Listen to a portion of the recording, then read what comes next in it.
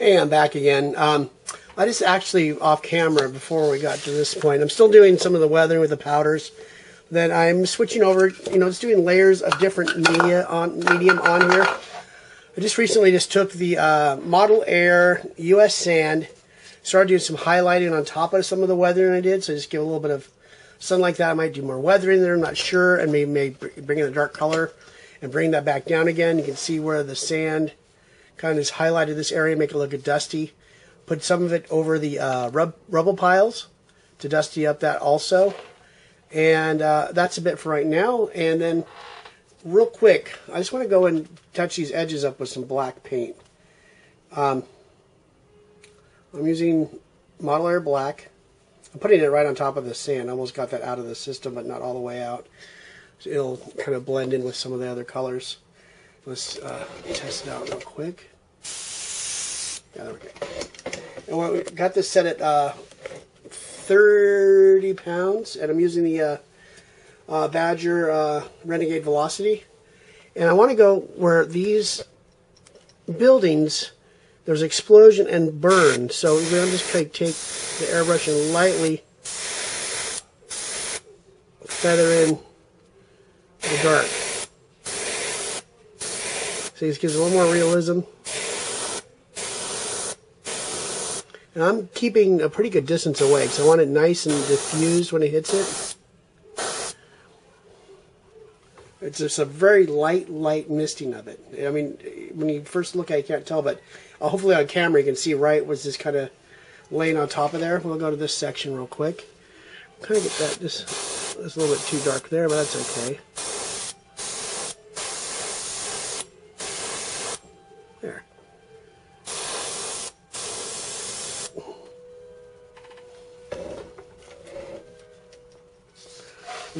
This is the back part of the building. Let's get this out so you can see it really well. There we go. Go into there.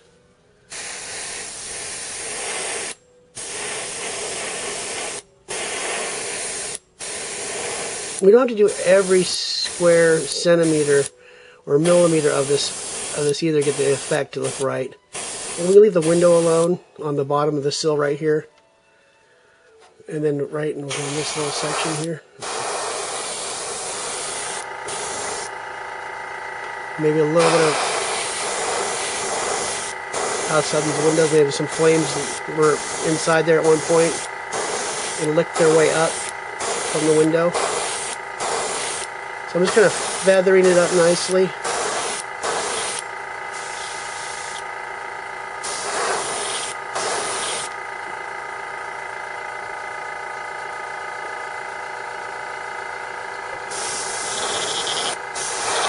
And they ran out of paint. Let's see.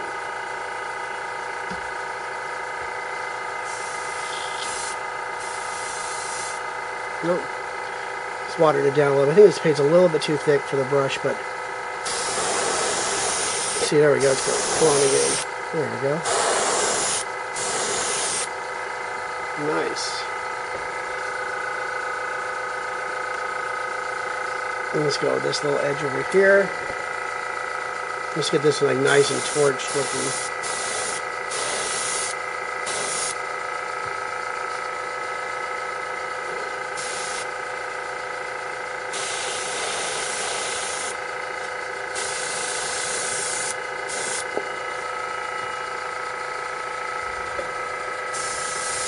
You can add a little burn and tone all this area down on top of the tile. Paint. Let's get the interior done. Let's see it in there. Bring it a little closer to the camera.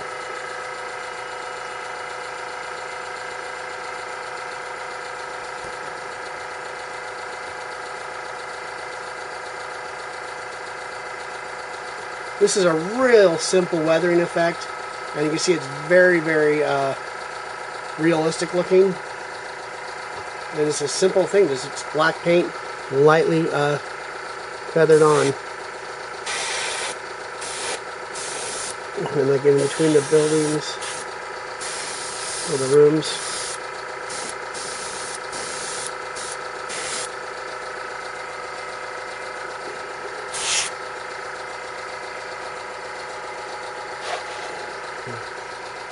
Get in there.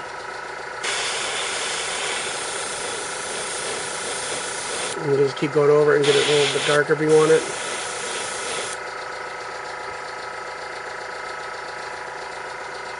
Let's do this last, do that little effect on this window here, where it looks like it's burning up again from the outside, or from the inside out.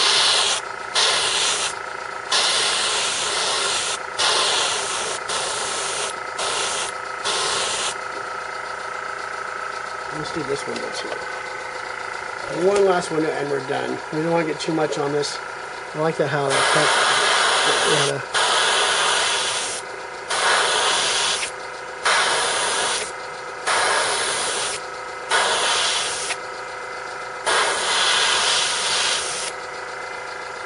There.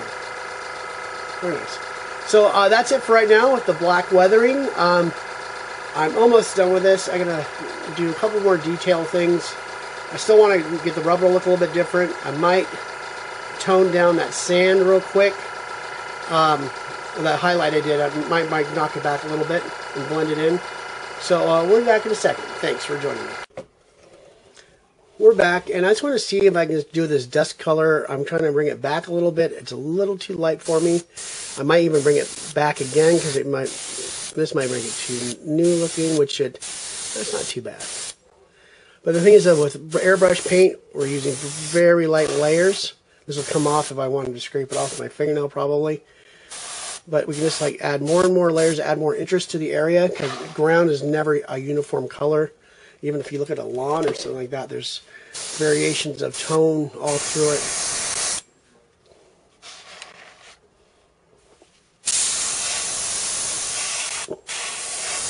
I'm trying to keep the brush away and just kind of feathering it over, not covering it with a big coat of paint. Let's see this corner right here. It's like darkening that down a little bit. Then we have these areas that kind of. I want these rain ruts to look really real. It's getting that point. I think I might have to add some more right in there. I don't want to touch the needle in there. I need to add a little bit of shading. So I might just go in there with some, let's see, what kind of earth do I got? Some darker earth. What can I get in there? There. Now I can't go back into the airbrush, it'll blow it out. See if I can just maybe.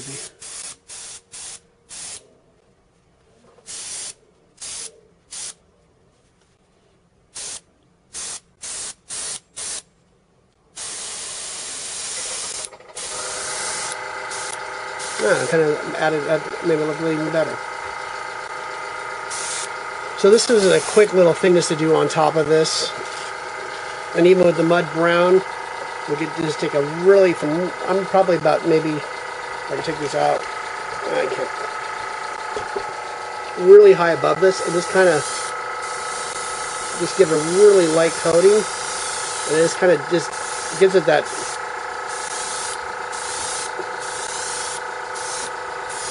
it's the whole thing, it gives it that like dust, like, you know, the elements have got to it. And it kind of just, it knocks down the color brightness a little bit and gives it a more realistic hue to it. So that's it for right now. That was just a quick little 2-minute, 30-second little part to our section here. I think we're in part 10 or 11. It's late at night and I kind of forgot. So I will have something in the video somewhere up on the corner or down in the corner. So as usual, thank you for joining me. I'll have some more videos up soon. Thanks again.